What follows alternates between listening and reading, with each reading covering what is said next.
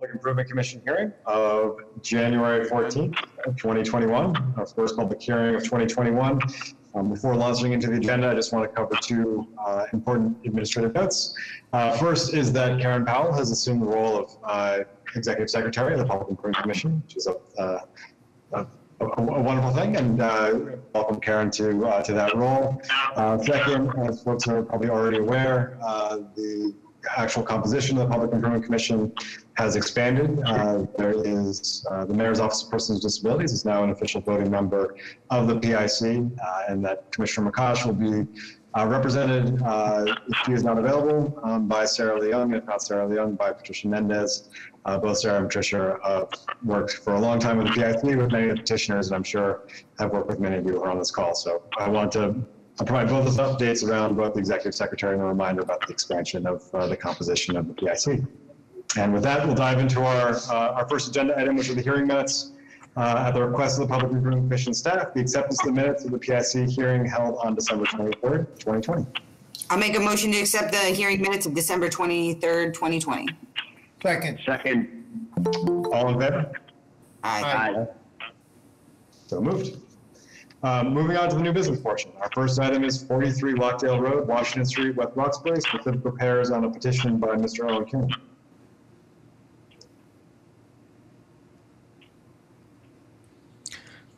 Thank you, Commissioner Osgood. This is George Moranci. I am the attorney for this project, joined by David Freed of Chu and Company Architects. David will actually be making the presentation.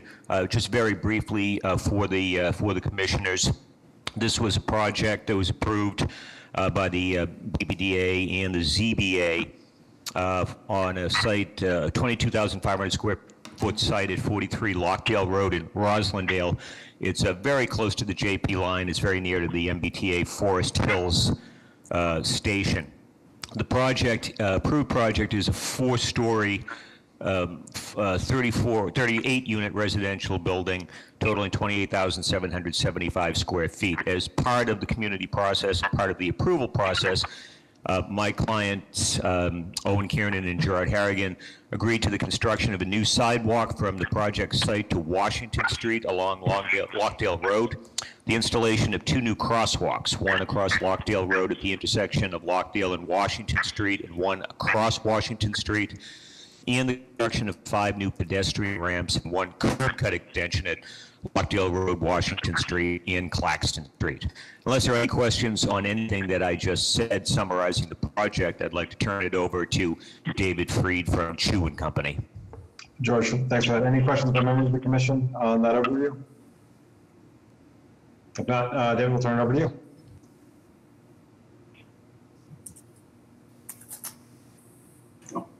Hi, thank you very much, Todd. If you would allow me to share my presentation. Oh, absolutely. Right here.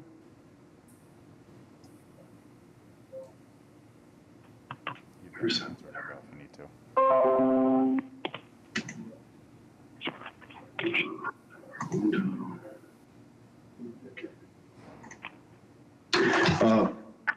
So I'll just be brief. This is an image of our project. It's on Lockdale Road here, behind these buildings, fronting Washington Street, and abutting, there's a private road behind us named Kitson Road. As you can see, our site in the red here is about 3/4 mile from Washington Street. The cross street is Lockdale Road. Behind us is a private way called Kitson Road. Not anymore. That's the present site. It's an unbuilt parcel. And Kitson Road is here. Lockdale Road is there, and Washington Street's here. So we're here before you because we're going to be building a sidewalk and curbing from our project along Kitson Road here and down Lockdale to Washington. We're going to be striping Washington Street here at Claxton and across here at Lockdale, and doing a new pedestrian curb cut. This is an image of Lockdale and Washington Street as seen from Claxton. That is looking towards Washington Street down Lockdale Road. And to the left is where we'll be doing the new sidewalk and curbing. The vans are the front of our site, and Kitson is to the left here.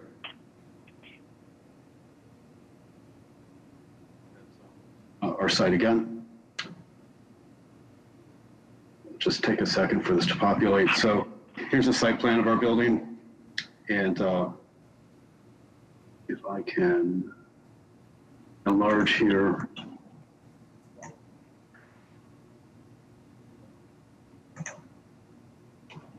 I'm sorry, it's not going to let me enlarge, but what we're planning to do is a new sidewalk down here with curbing, 3 new tree pits for new trees.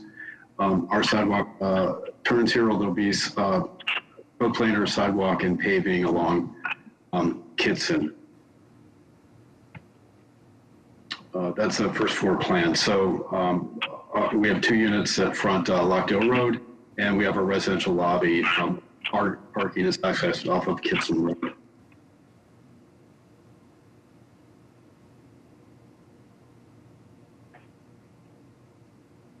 That's just a typical upper plan, which each floor plan has 12 units, just for reference.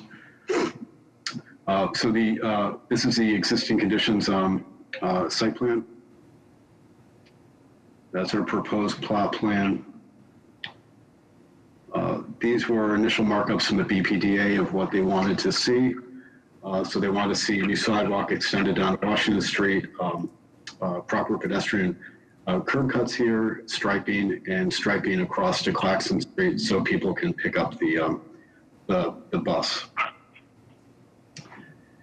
And so this is sheet 1 of our specific repairs plan, which is the portion of Kitson and Lockdale Road that outlines the new paving to city standards, the tree pits, and this is page 2, which is the lower portion from our site down to Washington Street, showing again the paving, the curb cuts, the new striping, and various details.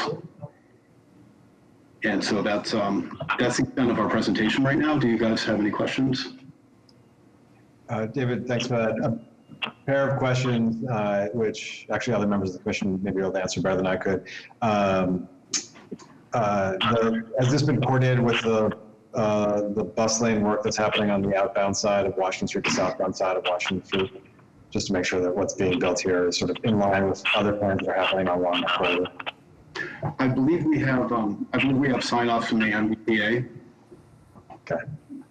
If between now and the public hearing, Amy, you'll answer this already, but if we could just double check on the sands of me. Yeah, or reach out to me, or if you know Matt Moran, him directly, because that's where you're headed. Yeah. Okay. And then the second piece, and it might have already been explored, but whether, and again, defer to others' judgment on whether it makes sense to look at a raised crossing for the Lockdale crossing. If we're going to rebuild that sidewalk, rebuild that crossing, whether it makes sense from a drainage perspective and a sort of general mobility perspective to make that a raised crossing in that stretch. I think that there are some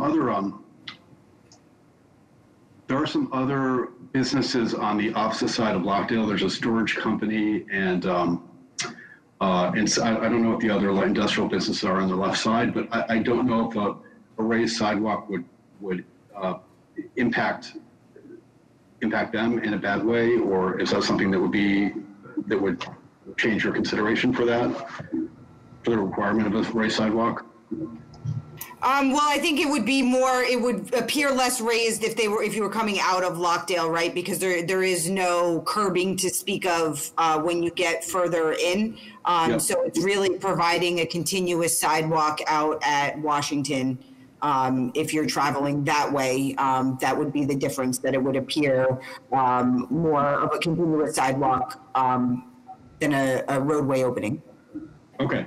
So you're requesting us to change it to a raised sidewalk at that location? I mean, well, investigated. I see the catch basin out there, so there's also an amount of, not at any expense, but if that could be look and appear like a continuous crosswalk. I mean, a continuous sidewalk on Washington. I think that's beneficial. Okay, great. Thank you for the feedback. Just an Other questions or comments by members of the commission? Chief, David, say, DJ, can you hear me? Go ahead. I'm sorry, I couldn't hear you. David, can you hear me? Yes. So David, Lockdale Road, the current conditions of the sidewalk is a reflection on the commercial activities that has been there on Lockdale. It's a more commercial setup rather than a residential component. And that is why the sidewalks or the condition of sidewalks or the lack of sidewalks have been allowed to be there. There has been a desire for parking where sidewalks will be. So now we truly appreciate the fact that you are having a residential component into the backside behind the row houses.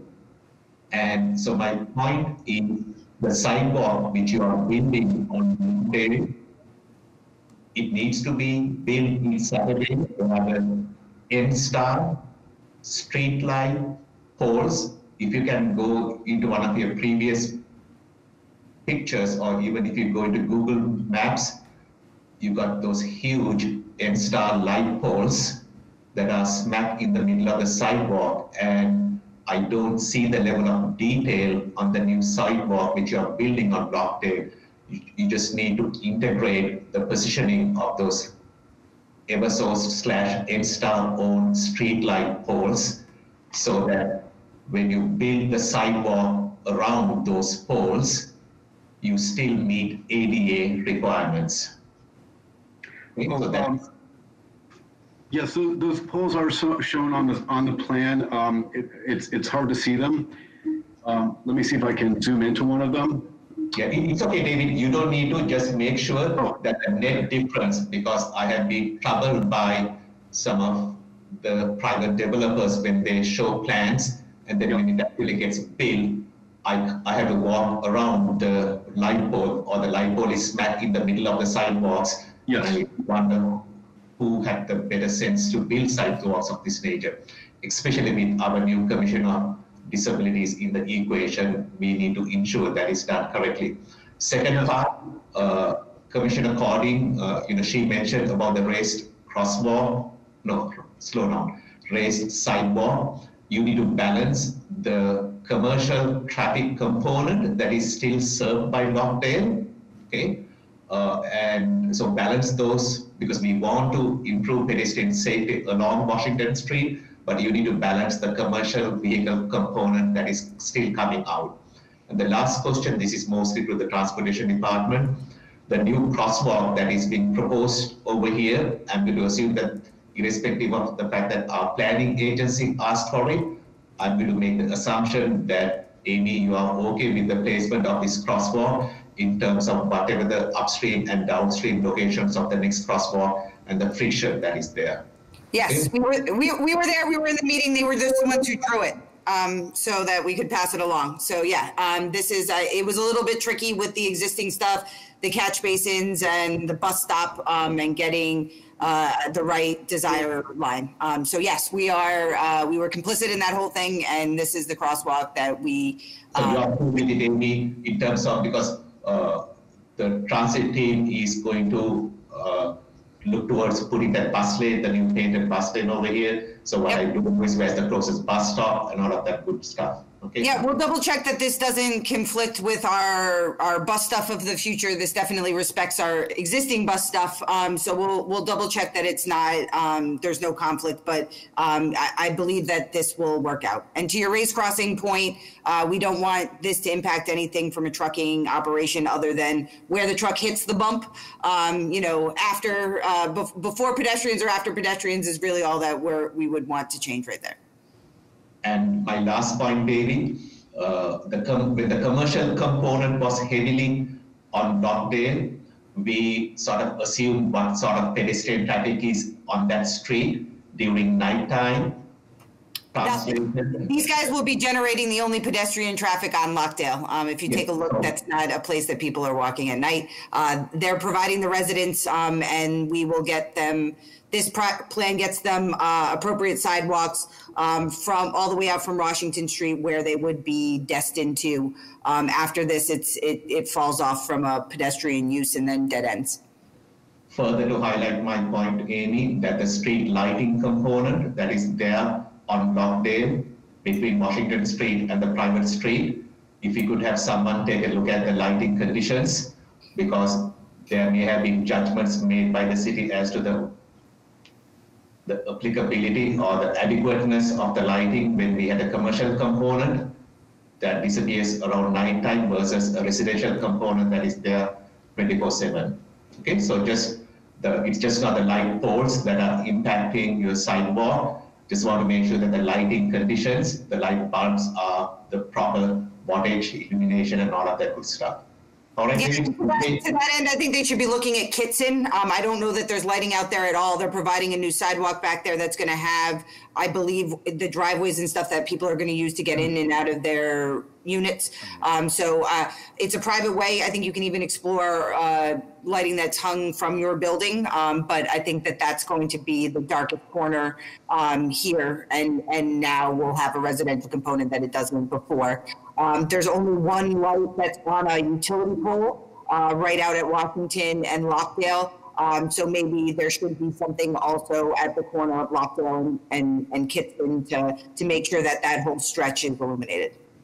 Could that be something that was mounted to our building, overhead lighting?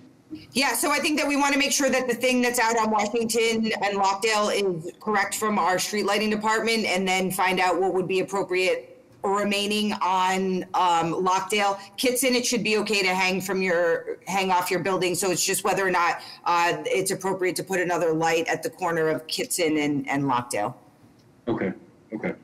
David, I'm going to assume the private way will continue to function as a private way, and the 50 plus residents that are going to come to your property may not be petitioning the city to convert that private way into a public way, because if that is coming into the equation, we will have more to say about the lighting conditions that are being proposed on a private way. One note on that, and tell me, Todd, please feel free to correct me on that. The private way here is Lockdale. Kitson has been abandoned. Todd, is that right? Yeah, that's correct. Lockdale is a private way open to public travel. Kitson was abandoned in 1952, so that is currently private property. So whatever improvements happen back on what was formerly known as Kitson Street are outside of the PIC's purview. Yeah, so it's a suggestion that you add lighting back there, but it would be great if that's where people come and go from to have it be illuminated. And yeah, I think that from we want to make sure that the Lockdale, Washington, where the crosswalks and the ramps are, is definitely appropriately illuminated.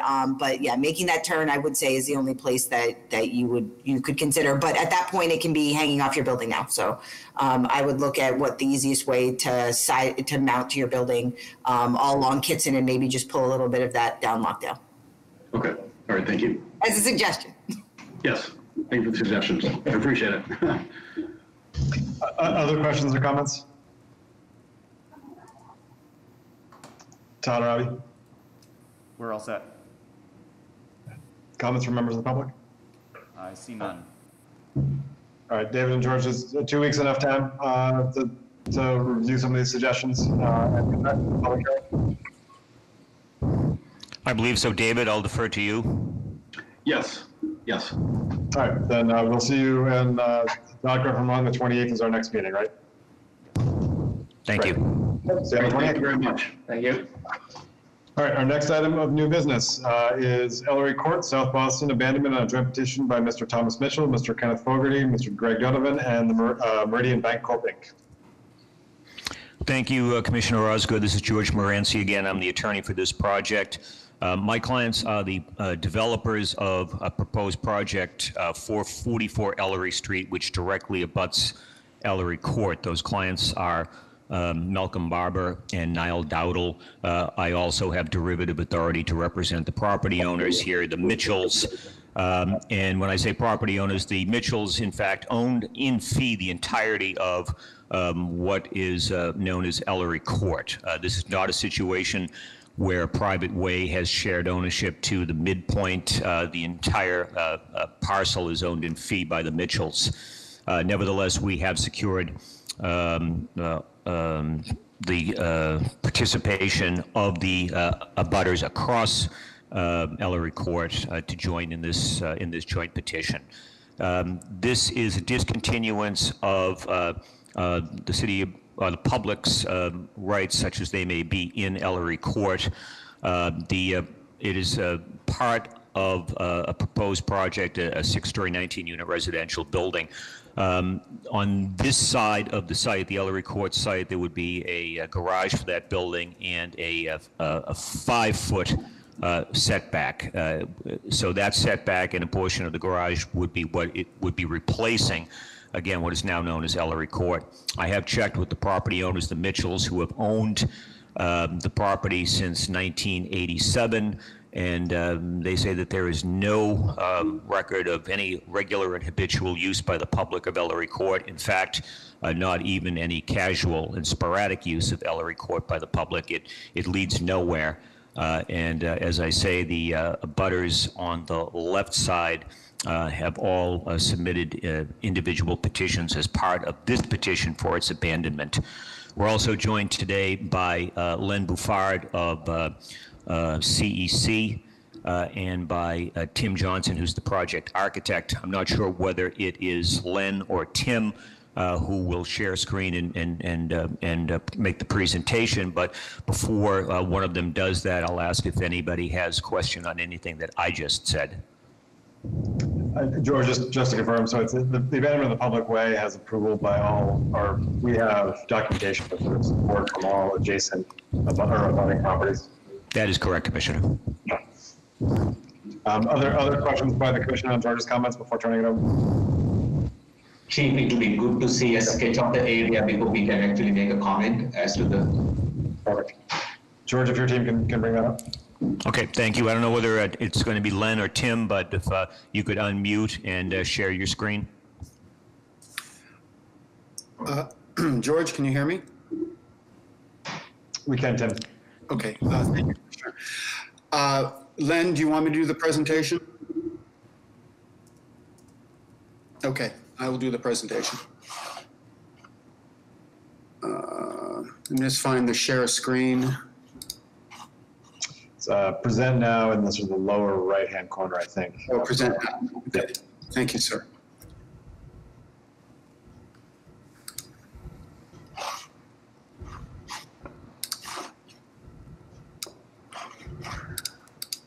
Oh, 1 minute.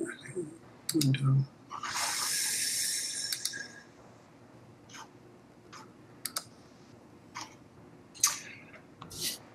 Commissioner, can you see the screen? We can. Okay, thank you, sir. I will start here. Thank you, Commissioner Todd, who I know worked with over years, Public Improvement Commission. My name is Tim Johnson, the project architect. This is the surveyed plot plan of the site, 44-46 Ellery Court. Can you see me scroll my mouse? We can. Okay.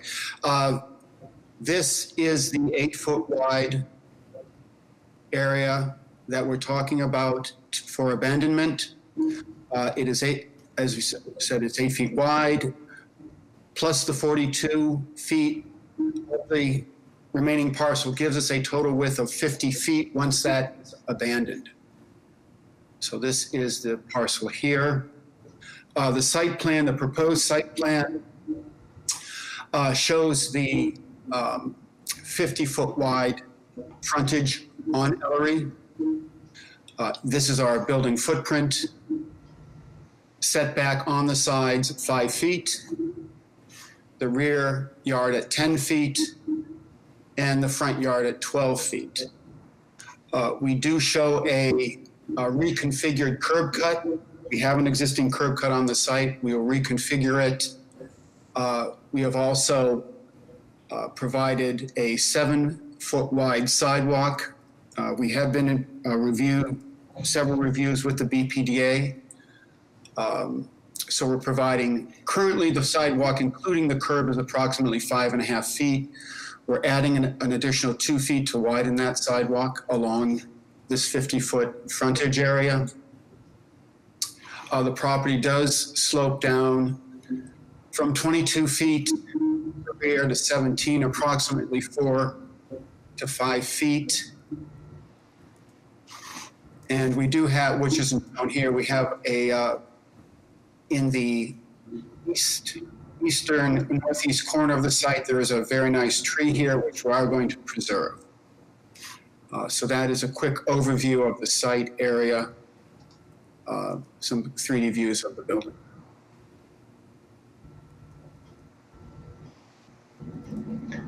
Chief, you are muted. I'm sorry. To Para's earlier question, Tim, it looks like you might have some images of the additional images of sort of the overall context and what the space looks like today. Do you mind just showing those on your screen? Oh, yes, of course. The BPDA asked us to do a conceptual future development of this area, which is bounded by Ellery, Southampton, and Boston streets. This is our proposed project here. In the center, existing buildings are in blue. And the proposed building footprints, conceptual footprints would be in the green. So to give some sort of, perhaps a future context for this proposed 6-story, 19-unit building. We've also generated some 3D views, some contextual 3D views showing the existing building. You can see the widening of the sidewalk that we have provided and the street trees. The reconfigured curb cut at the north corner of the site. Also, the BPDA mentioned to us that there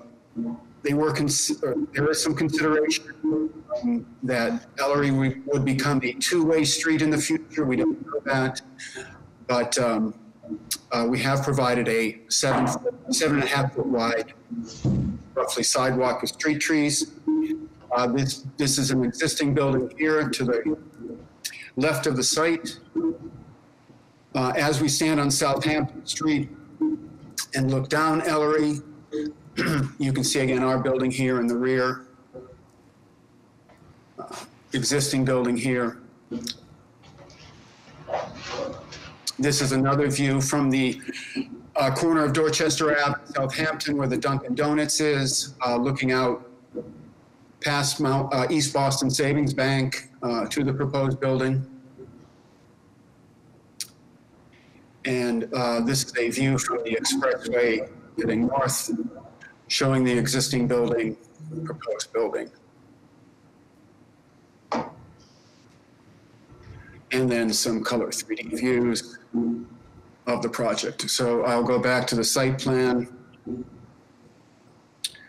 And I can certainly go through elevations and plans, Commissioner, if you wish. That was helpful context. So one sort of slightly non-PIC related thing, the scissor lift, the how you guys are managing parking on site. It's an elevated structure, is that right? Yes, Commissioner. We are using a two-tier puzzle lift, which I'll show you better in a building section here. Sorry for the intense scrolling. Sorry, up to, here we go. So this is a longitudinal section. Ellery Street is on the left. So this, and you can, as I mentioned, we have about a 4 to 5 foot grade change from the Ellery Street to the rear of the property.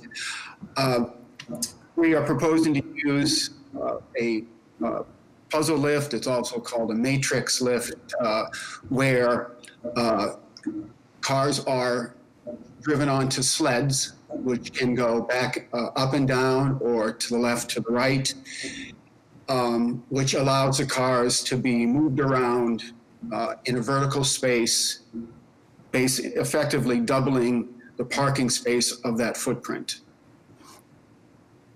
Tim, as I defer to Commissioner Ronan, he may have some comments on this related to sort of ISD and parking, but are there other questions or comments from members of the commission on this proposal? Todd, I have a couple of points of clarification. The petition is for the abandonment of Ellery Court, correct? Correct. Ellery Court, how does it show up in our street system? I'm sorry, say that again, Parra? How does Ellery Court show up in our street book? It is a private way. Got it. So this private way has fee ownership to assumed by only the petitioners. My concern is, here are the things which I need clarification. That 5 foot, or Ellery Court is what, 5 feet or 10 feet? I forget. Whatever the width is, okay? Tim, correct me if I'm wrong, you said 8 feet is the width of Ellery Court? So, Yes, Commissioner, it is currently 8 feet. awesome. Thank you, Tim. When you go all the way down Ellery Court towards Boston Street, it ends up on a property that has, at least per Google Maps, 9 Boston Street. Are they a petitioner on this? This is George Morency, the attorney for the project. They're not a petitioner. There is actually a terminus at the end of Ellery Court. It's concrete. It's a barrier that has been there certainly since my clients purchased the property in 1987. So while it does appear here as a final terminus point on that Boston Street parcel, it effectively ends before that. Also, there is a title opinion letter that not only do none of the properties on the left actually enjoy any private rights in Ellery Court, but nor does specifically the property at 9 Boston Street. But in answer to the question, they're not part of the petition. The property owners on the left who share frontage are. Thank you, sir. Todd, can you verify that information to make sure that 9 Boston Street, irrespective of whether there's a contiguous property or whatever, because they have, whether this is being done, I mean, whether it is done all correctly, that's the PIC. Now, Ellery Street itself, in certain parts of our street book, it is private, other areas, it is public. Where Ellery Court hits Ellery Street, that part of Ellery Street, is it public or private? Ellery Street is a public way in this location.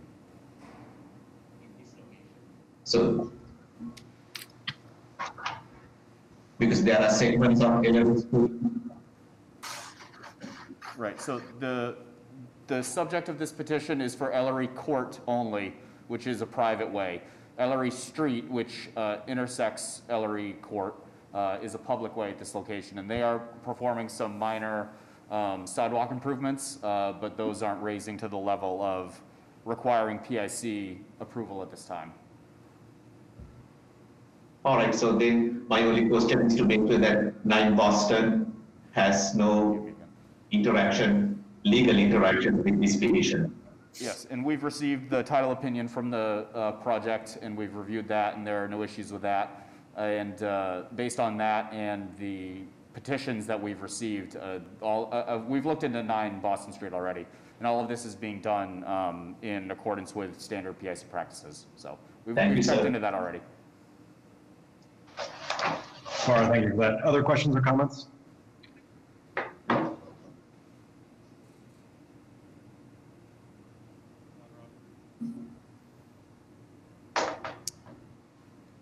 Members of the public? I see none. Tim, George, 2 weeks enough time for the public hearing? Yes, it is. Perfect. All right, we'll see you guys on the 28th. Thank you very much. Thank you, Commissioner. Our third item is 75-81 Dudley Street, Guild Road, Roxbury. Pedestrian easement specific repairs on a set of petitions by Madison Park Development Corporation doing business as 75 Dudley LLC. Hi, my name is Meg Regan and I'm Madison Parks project manager for 7581 Dudley Street. Thank you, Chief Osgood, for having us here. I'm going to quickly introduce the project and then I'll hand it over to Erin Joyce of Joyce Consulting, who's the project engineer.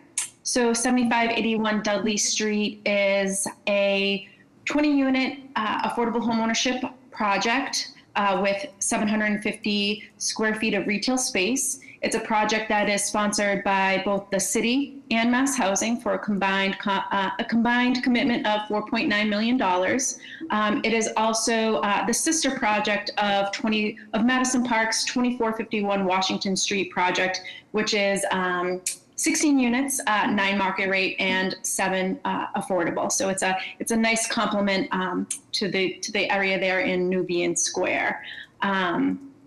So I think that's just basically a quick introduction. So Erin, if I could turn it over to you to go through the project details.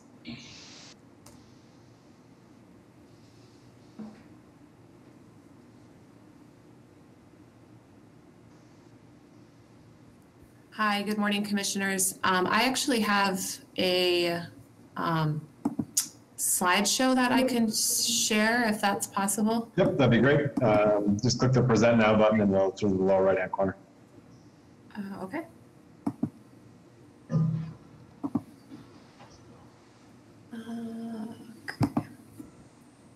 Hold on a second. I just want to make sure I share the right thing.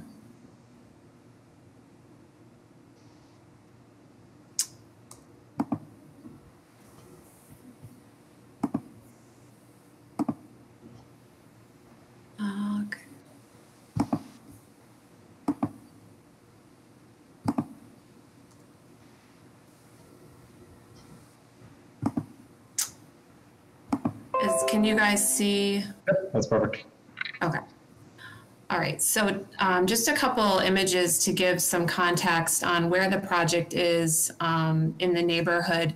So the orange circle is the site that we're going to be talking about, 75 to 81 Dudley Street. You can see right next door to that, to the left, is the sister project that Megan had mentioned at 2451 Washington Street. Again, just an aerial view of the project locus. On the left side, we have the project site outlined with Guild Row to the right of that and Dudley Street traveling along the top of the project aerial view. And then on the right side, we have more of an angled shot. You can actually see 2451 is under construction in that image. And we have our site 2451, which is currently vacant on the right side there. Just to kind of give a perspective of how we have on the right side 75 to 81 Dudley Street, and you can see how it is, you know, it just, I think, more clearly shows how it is meant to be a sister project of 2451, a continuation of the housing opportunity realized by that project. For reference, this is looking, if you're standing and looking at the project from Guild Row, just a perspective of what that looks like. And again, on Dudley Street, we're standing up on the corner looking down towards Guild Row. You can kind of see the green building materials on the side of 2451. Again, notice the vacant state of the site and its current view on Dudley Street. Just to give a little bit of perspective on how we ended up with the current specific repair plan for this project, when we had first kind of started looking at what opportunities might be available to improve some of the streetscape in the neighborhood, we were working with BTD to look at some of their planned improvements down at Malcolm X Boulevard. The Dudley, I think it's Dudley Square Phase 2 project is doing some work. It extends slightly down Guild Road towards us, but it stops about halfway down that first block right before you would get to Dudley Street. And then we have maybe some potential future plans for a park across the street from our project, some restriping associated with the two projects. And this was kind of the initial recommendation for how we might extend our curb and create a lane of parking in front of the project, which right now it's kind of an extra wide travel lane that, you know, is kind of wide for no purpose. So this would give more purpose for Guild Row and a more definition, and I think fits nicely into an overall context, but I thought it was helpful to kind of see how we ended up with the curb changes and parking changes that we are proposing as part of our project. And then, I wanted to actually show, well, that's all right. I was going to show what was previously approved for 2451, just to give another sense of how we already have that curb bump out going along, coming into Guild Row, which does set us up nicely for some of this proposed parking that was approved as 2451.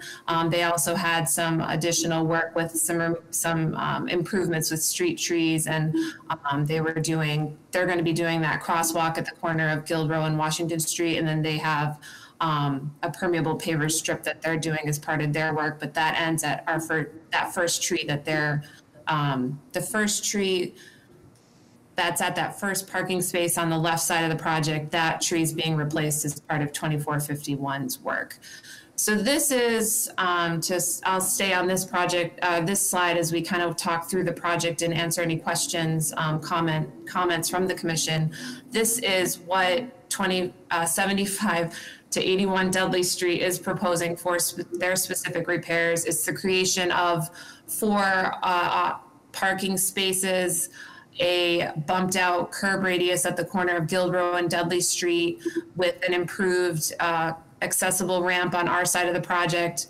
On the other side of Dudley Street, that's actually a new crosswalk, a new accessible ramp, so we would be proposing new crosswalk striping to tie into that. And I think that summarizes generally what we're looking to do. We're also widening the sidewalks, most notably to meet the minimum requirements. There'll be 8 feet sidewalks. There will be associated pedestrian easements to accompany the widened sidewalks at the request of the city. I think that makes great sense. So I think now would be a great time to get feedback on the plans from the commission as you have. I have a question about that pet easement on Dudley Street. The trees on Dudley Street are of great importance to this community. They are enormous. You're showing trimming back the tree pits to make your minimums work, but it also seems like you have dimension between the back of the sidewalk and your pet easement and your building face. Could that be extended so that you don't have to modify the tree pits? You're showing shaving them back, but if you look at these trees, they are justified trunk to edge of pit. So there's no shaving it back, right? That will kill the tree. We definitely have an interest in keeping these trees. So whatever could be done to get the pet easement all the way to the building face and provide the required dimensions without having to do substantial construction around those mature trees would be desirable. Similarly, we're willing to lose a parking space here to keep the big ones on Guild Row. Okay, so I think to answer your question with regards to the width of the sidewalk, there is a sliver of sidewalk before we would get to the building face. So I think we could widen the pedestrian easement a little bit to accommodate keeping the existing street tree pits. That sounds like what the request is? Like I guess the openings today for the trees are pretty similar in size to what would be the standard if they were new. So I think we could keep the existing pits and have the accommodated sidewalk. We might have to tweak the pedestrian easement, but we have space to do that. Yeah, I mean, I think the goal is just to not have to do work in and around those tree pits. The trees are right up against them, and I just don't think that we're going to get a lot of positive results doing any work right there. So I think the goal would be where you're pouring new sidewalks to make sure that we can provide the pedestrian easement to pour new sidewalks on the building side to make the dimension and not have to try to eke any of that out of the tree pits because tree loss here will make a big difference in the perception of this project. Yeah, I understand that too. And then with regards to pouring new sidewalks, in the vicinity of some of the tree pits, the sidewalk is raised. I do think it's probably a result of the roots coming to the surface. So from an accessibility perspective, we certainly need to create a sidewalk that doesn't have that sort of wavy over the trunk. So I don't know to the extent at which we improve the sidewalk to create an accessible pathway that impacts those trees. I don't know. So I think that we would want to know the accessibility outcomes if we take the no harm to the tree route, and then we can figure out what's missing from an accessibility standpoint, because I think that we want to figure out what has the least impact on the trees, but then add back in to make sure that we're getting all of our accessibility standards. And we're only going to solve the problem with the trunks now, but if we cut the roots, it's same result, right? You're going to be planting new trees. Yeah, and that would obviously be the concern in the areas where the trunks, the roots are coming to the surface, and we want to say even just lower the sidewalks like a couple inches.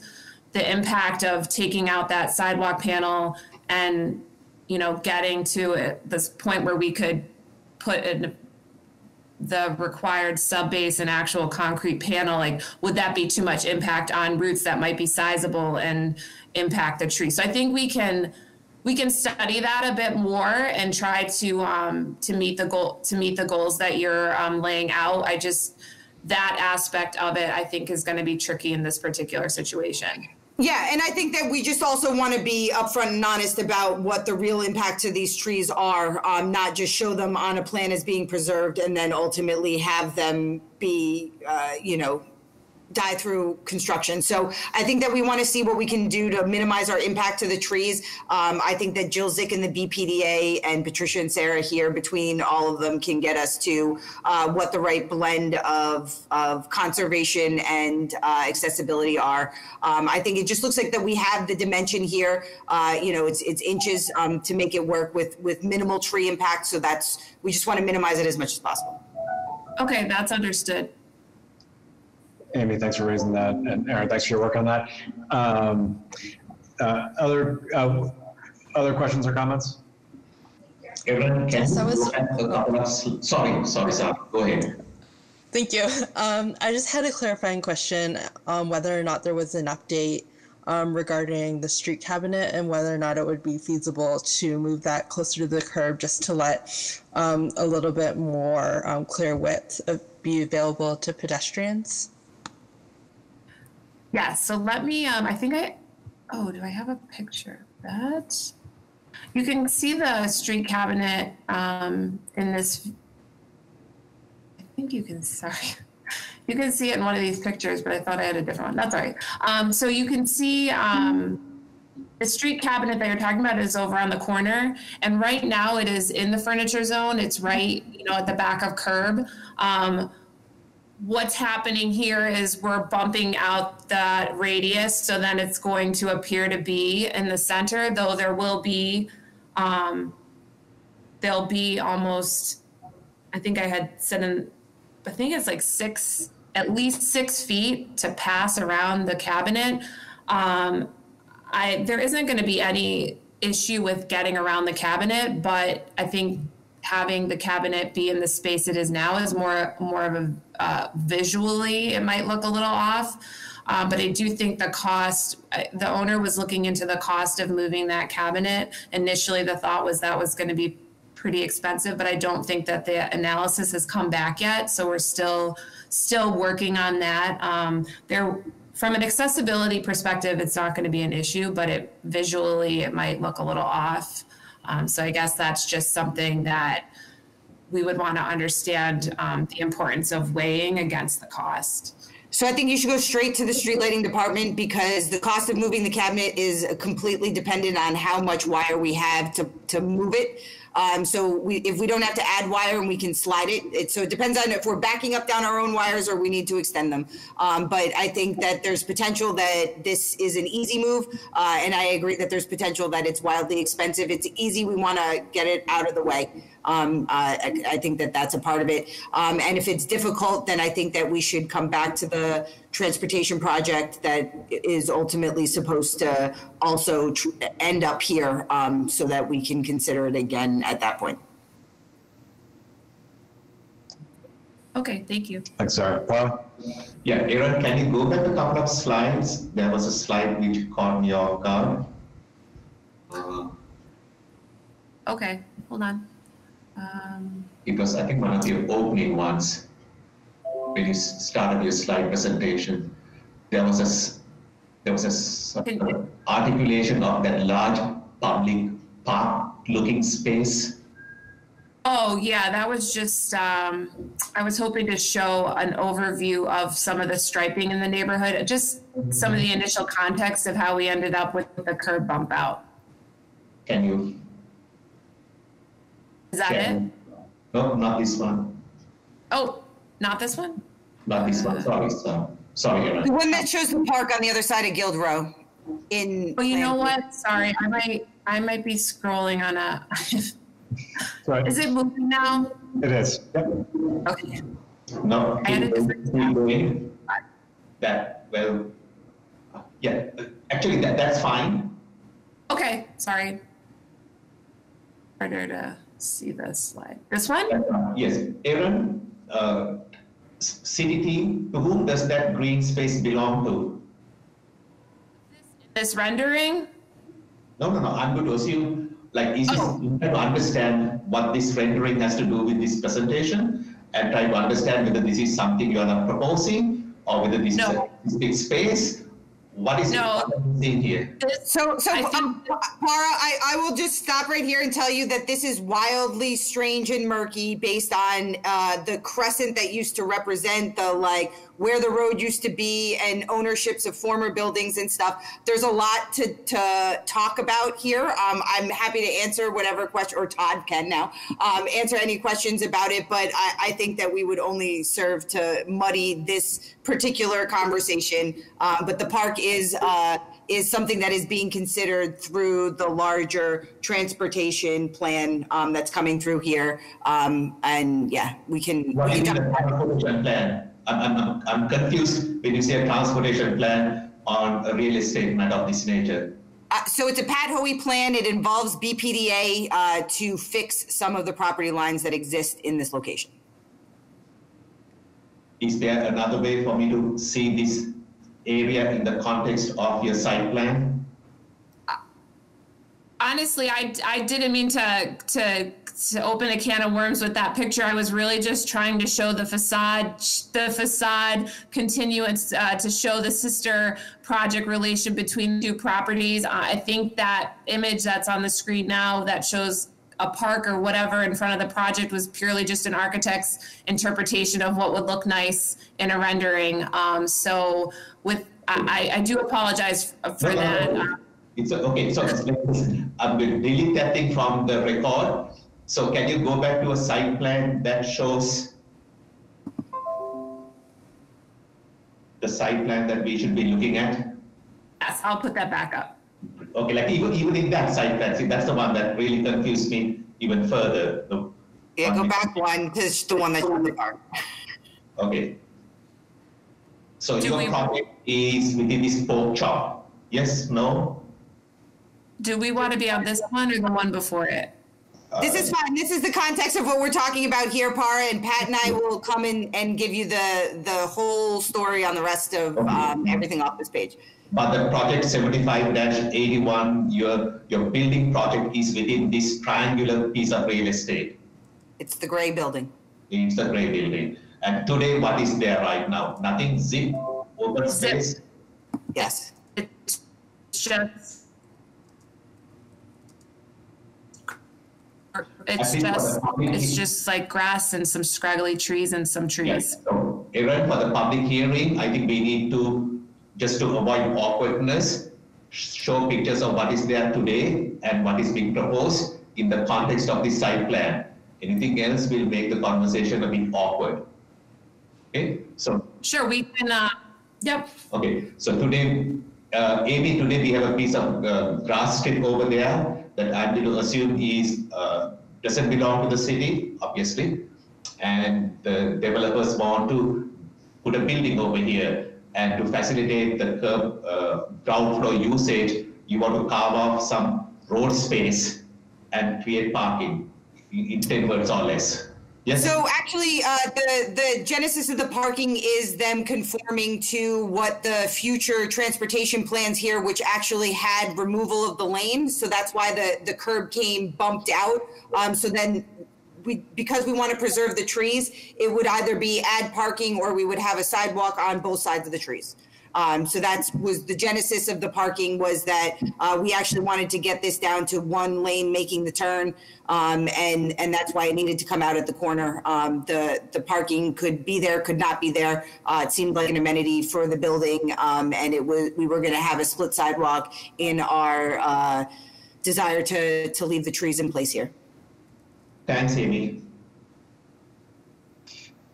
Two minor notes, Aaron, while you have this one up. If you can just connect with Todd or Para on the angles of the bump out or bump in, they're a little bit sharper than we would normally have, particularly for street sweeping and snow plowing purposes. And then I think you and Todd have already connected about this, but if, for the public hearing, just showing the design of the pedestrian ramp at Dudley and Guild Row, sort of angling across Dudley Street. Yes. Yep. Great. Thank you.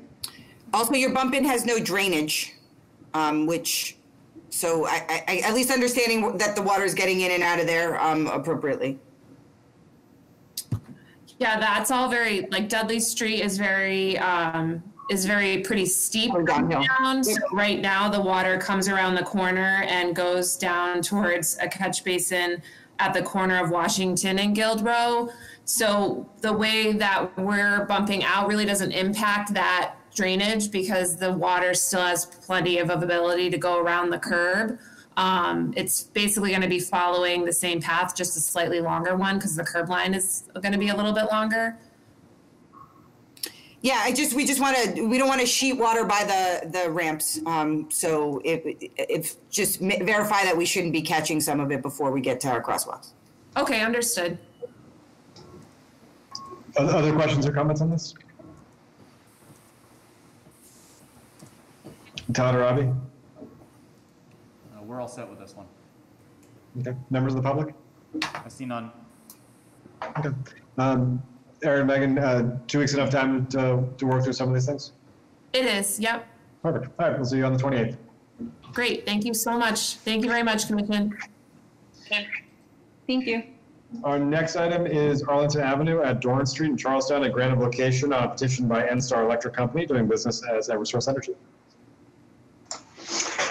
Yes, good morning, Mr. Chairman, members of the Commission. Dominic Rinaldi with the BSC Group here on behalf of Eversource, requesting a granted location to install some electric cabling and a reverse current switch on a pad-mounted enclosure in the sidewalk of Arlington Avenue in Charlestown. I do have, if you'd like me to share from my Dominic, that'd be great. drawing, certainly.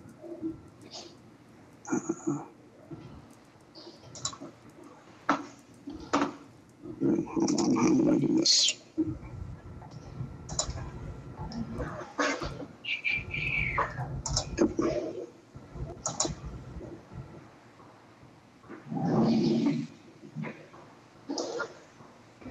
Everybody see that? Because for some reason I don't. We can see it. Oh, that's kind of weird. I don't. Good. So anyway, as project's located in the northwest corner rather of the intersection of Dorrance Street and Arlington Avenue in front of an MBTA maintenance facility here. The purpose of the project is to take an existing reverse current switch out of that MBTA facility and put it out into the public way so that Eversource would have access to it 24/7. Right now, it's in a locked closet in a building that they don't have keys to, that is not manned 24/7. So for the most part, when they need to access it, which is going to be nights and weekends when they're doing work, they have to make a whole variety of arrangements with the T. Basically, if you're not familiar, my understanding of a reverse current switch is it's pretty much what it sounds like, in that it is a switch that reverses the flow of current. So the way it was explained to me as a site person is similar to a water supply system. If it's looped and you have to isolate a section here, the water sort of automatically will cycle around and backfeed. You have to force electricity to do that. If I can zoom in a bit. So it basically involves installing this small pad-mounted RCS switch in an enclosure in the sidewalk, and about 15 or 16 feet of cabling back to an existing manhole to make the connection to the distribution system. As we've shown on the plans, by placing the enclosure at the back of the sidewalk, we still keep a little under 6 feet of clear space for pedestrian travel. And if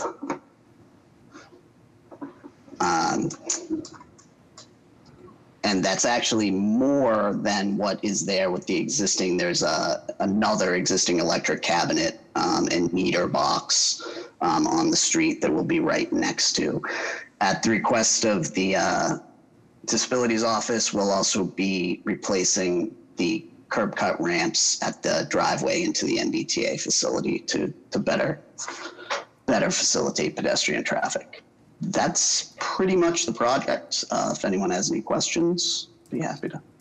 I definitely defer to Par on this, but to the extent that this is within any of the area of reconstruction associated with the Rutherford Ave project, just want to make sure that the Rutherford Ave and Sullivan Square project, just want to make sure that we pick up anything which should be associated with work at this corner. But Par, I'm not sure whether it extends up this far, up either Arlington or down Dorrance.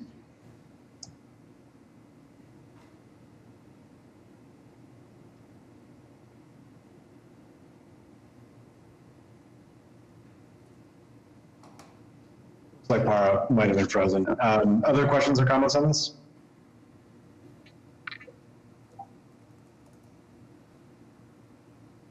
Todd or Robbie? All set.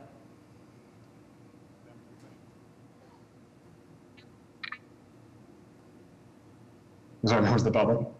None.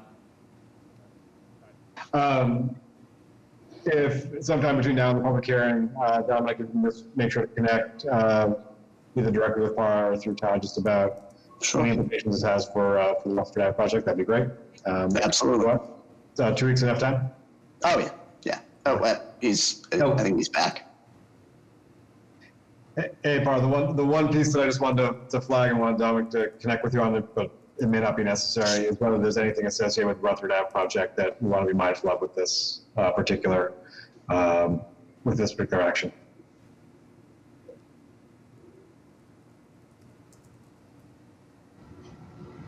Chief, sorry, I had a network issue here. No problem.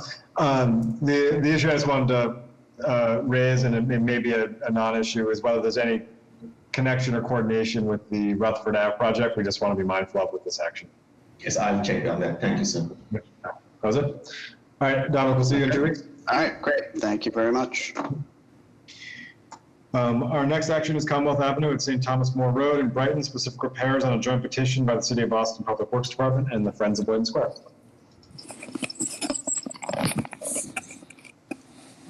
Good morning, Mr. Chairman and members of the board.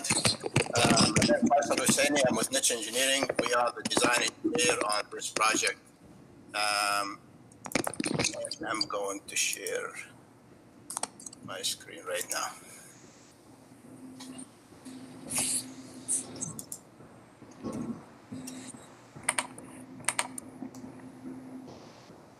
You assume you can see my screen? Perfect. So the project is really the Boyden Square project near the BC's MBTA station, and it's a collaborative effort between the Friends of Boyden Square and the City of Boston through the Public Works. And with me also is Ray Dunnett, who is the landscape architect, Regina Belavia and Bill Mills are from the Friends of the Boyden Square. So as you can see, first from the aerial, we have the delineation between the city of Newton and the city of Boston, and technically Boyden is right adjacent to it and within the city of Boston boundaries. So anything within the green colored layout is the responsibility of the Friends of the Boyden Square, and then outside it, on the street side, is Public Works that movements. The project consists really of improvements to aesthetic improvements and also the functionality of the square itself.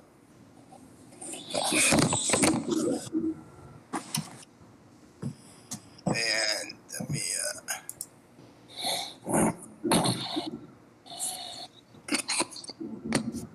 this is a picture if you are standing in front of the platform at the station and looking to the west. You can see the conditions of the square right now, and then another image looking from the opposite direction. And in terms of, you can see the amenities that are there, or the elements, which consist of the light poles, utility poles, and to the like. So the project, as you can see, there isn't much really construction from within the green space of the Boyden Square. There is the light pole, which will be upgraded because we are elevating really the entire bed of the square itself. And from a traffic signal perspective, there is only one signal, 3-section, facing the station. When the train comes out, it can proceed. We're not modifying any of the signal equipment. This is a cross section of the proposed condition, and as you can see, currently pedestrian can cross through the green space from one side to the other. And then with this cross section, we are providing a 2-layer of granite curbing reveals, and then we are installing also the river stones. It makes it kind of more prevent people from crossing through. And then as you can see, from within the green space, how the surface will be curved. Then from stormwater perspective, it does not puddle with water. And there will be a steel picket fence all the way around that area, so it will be prevent people from crossing through it. And that's basically overall an overview of the project. Great. So there's no sort of change to the landscaping that's sort of embraced by that space. It's much more of a change to the curbing and the addition of the fence and sort of the 2-tiered curb system. Got it. That's correct. All right. And in terms of maintenance of that space today, what is done by Parks, what is done by the Friends or Boston College, or how is that sort of coordinated right now? I would like to ask Regina if she is available to address that question. Sure. Good morning. This is Gina Bellavia from Boston College. So currently, the Friends have no involvement in the maintenance. It's city-owned and is, quite frankly, neglected by the city. There's not a lot of maintenance that happens there. But BC does go in there several times a year and mows down the tall grass, and we pick trash out of there regularly. But part of this agreement, we have it in draft form, is an LMI that we intend to get to you probably by Monday. It has gone back and forth a little bit, and our general counsel had some comments. So we've made some adjustments that we need to send forward. Perfect. Thanks so much. And I'm sure you're going to do this, but you can give that to Chung. That would be great. Okay. One other thing I don't want to mislead is the landscape we are intending to change a bit. So again, the city DPW is going to be doing the curbing and the river stone, and then the landscape would include the fence and a change in the plantings, again, to celebrate the entrance into the city. It's mounded because we want to hopefully protect the plantings from road salt and things like that. So there is a change to the landscape. I didn't want that to be misleading. Virginia, I appreciate that. Other questions? No, go ahead, Barbara. So I think in the way of some background information, this segment of Commonwealth Avenue was part of Commonwealth Avenue Phase 5 improvements, which was done almost maybe 2 decades ago. And we recognize the fact that this little area is at that cusp boundary between Boston and our sister city. And we always try to understand who can keep these in a state of pleasant repair.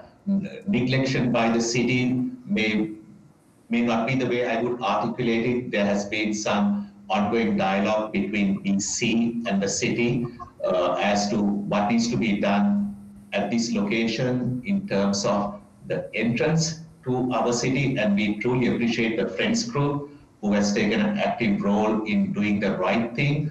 And we further appreciate BC's role in stepping up to the plate and recognizing what needs to be done. Simply because of the way how the MBTA tracks turn around over here has added to the drama and confusion. So that's background. Barbara, I appreciate that, and I appreciate everybody's stewardship and coordination on this gateway parcel. Other questions or comments about this proposal?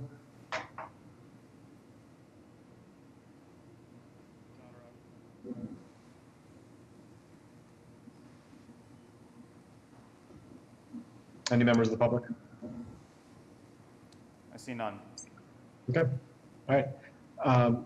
Is 2 weeks enough time? Do you guys want to come back on the 28th? The public hearing? Terrific. All right. Regina, we'll see you guys then. Yeah. Thank you. Terrific. Thanks so much. Thank you. All right. Our final item of new business is Codman Square, Washington Street, Norfolk Street, Talbot Avenue, Epping Street, Whitfield Street, Dorchester specific repairs, and a joint petition by the City of Boston Public Works Department and the Boston Water and Sewer. All right, I'll start off. All right, good morning, members of the commission. My name is Jeffrey Alexis with the City of Boston Public Works Department. I'm joined here with Faisal Hosseini from Niche Engineering, as well as Mike Davis from the Boston Water and Sewer Commission. To give you guys a brief overview of this project, in collaboration with the Water and Sewer Commission, we're here as co-petitioners for the Codman Square Green Infrastructure Improvements project in Dorchester.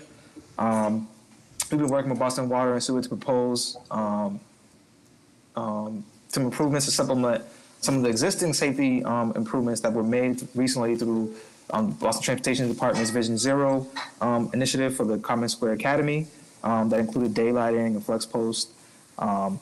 We wanted to supplement those improvements with constructed improvements that would include curb extensions, improved pedestrian ramps and crossings, and 5 bioretention areas that would be maintained by the Codman Academy.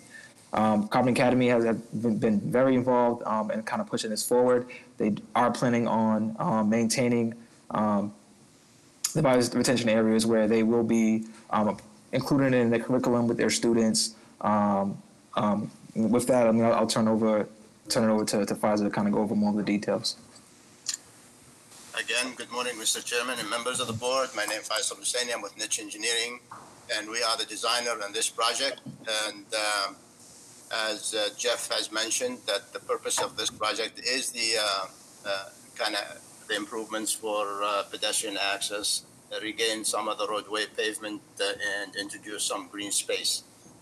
This is kind of the overview aerial of the project, and then you can see, hopefully you can see some of these areas and different area along Washington Street, and then also along Whitfield Street as well.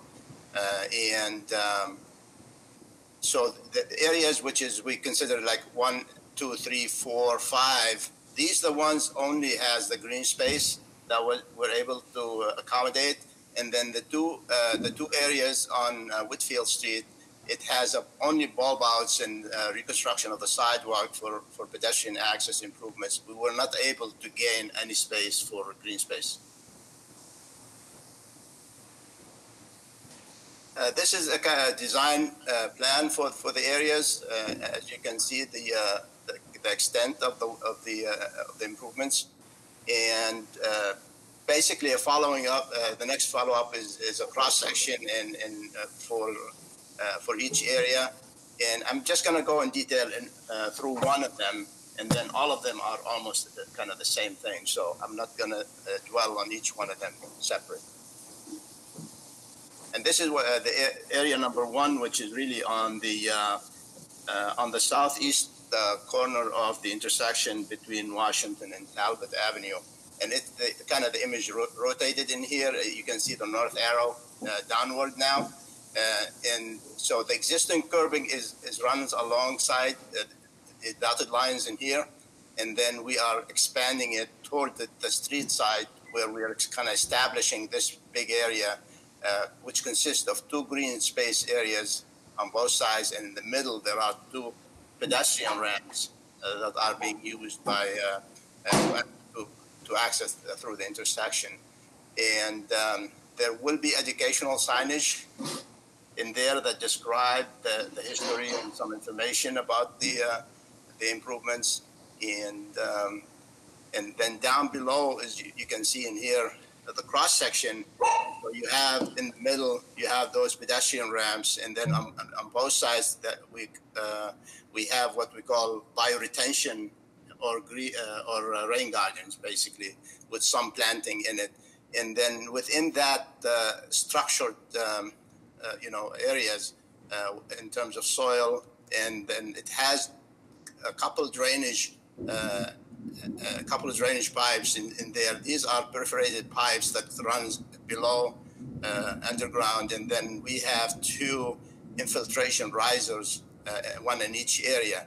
And the function for those risers, in the event that there is a heavy rainstorm that goes through the area, and then it takes that additional flow and then brings it down through the perforated pipe.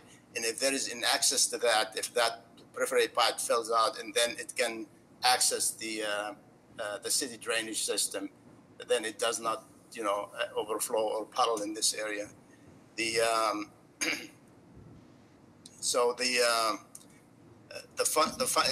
purpose of that is to minimize the amount of sheet flow from the street level down to the city system. And this program has been with Boston Water and Sewer for some time now, that we're trying to accomplish the same goals on these areas. So again, the second one is for the other areas, and as I said, it's almost the same thing, different configuration, but the same cross section, the same details.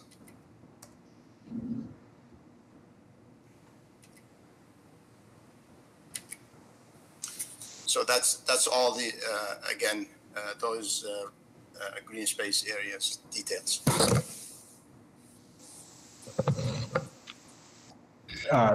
Thank you for the presentation. Can you hopping one slide forward, or this slide is fine.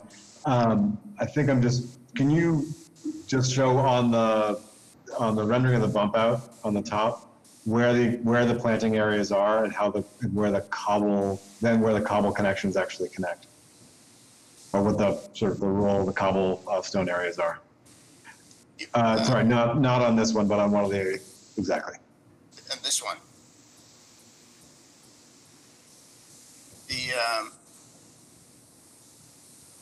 The granite cobble is, if you look at this area again, from here, the layout, these are the two pedestrian ramps, and there are some cobble in between them to delineate like the separation between the ramps, right?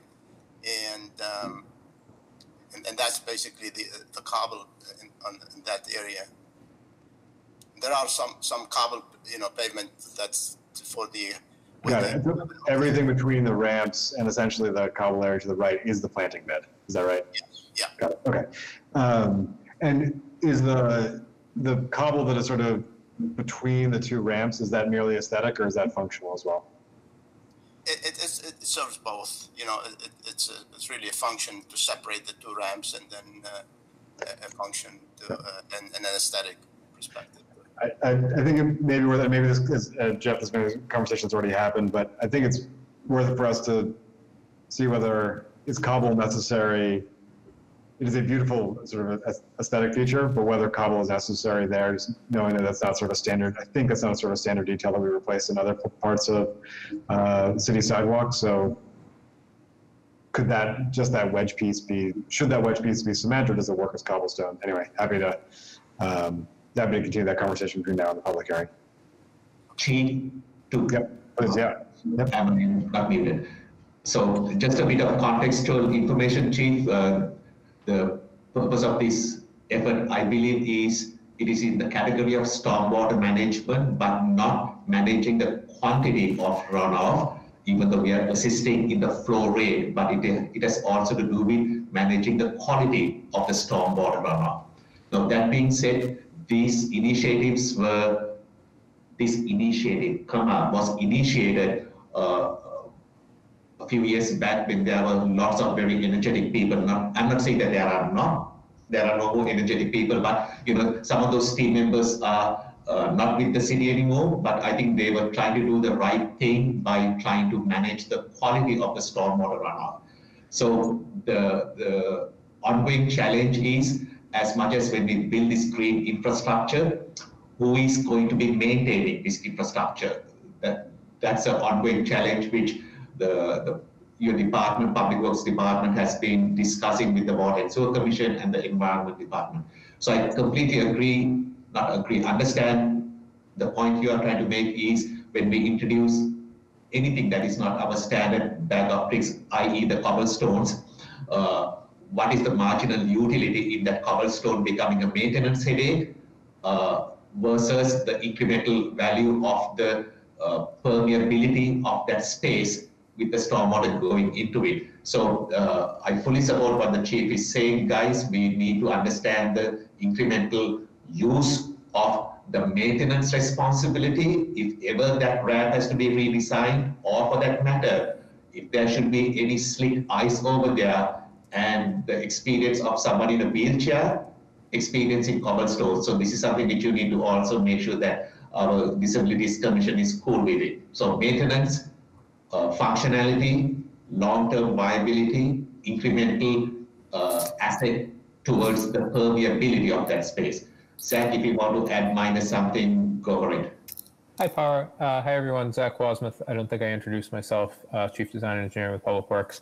Been working very closely with Jeff and the design team on this. Yeah, if we want to revisit that material, I think that's fine. I just want to also note that it is intended to be a raised separation in between there. So as far as, I think the cobblestones is intended to be like a deterrent for people to walk on as well. We've used similar, and was mentioned in the previous project with the river stones. We've used those in, Upham's Corner. And something like that. So it's something that that we put in there, again, as an aesthetic, as a deterrent for pedestrians and everything, but it could just as well be concrete.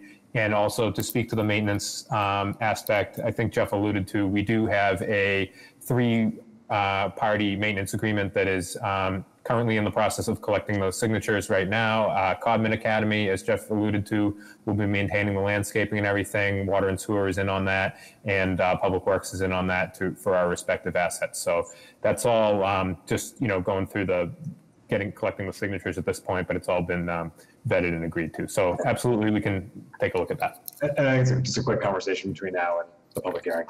Yeah, absolutely. That'd be no problem. So.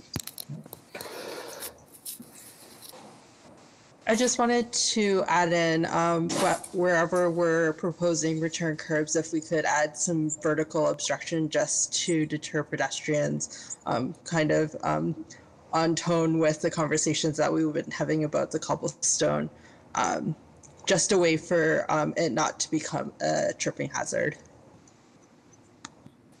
Okay. Thank you, Sarah.